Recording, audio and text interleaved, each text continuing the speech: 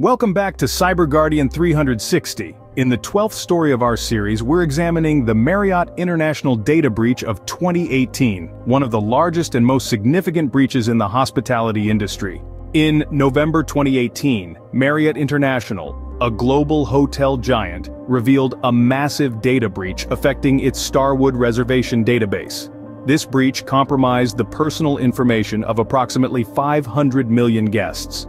The breach exposed a range of sensitive data, including names, phone numbers, email addresses, passport numbers, and even travel information.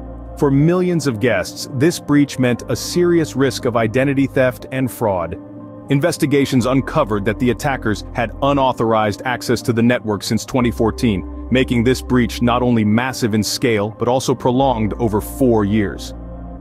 The Marriott breach was a stark reminder of the challenges in securing personal data, particularly in the context of mergers and acquisitions, as Marriott had acquired Starwood in 2016. This incident highlighted the need for thorough cybersecurity, due diligence, and ongoing vigilance in protecting customer data, especially in industries dealing with vast amounts of personal information.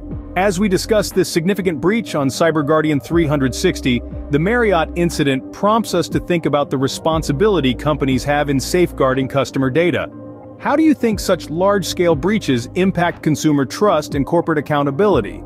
Share your perspectives in the comments below. Join us as we continue to explore and analyze the most impactful cyber incidents in the world.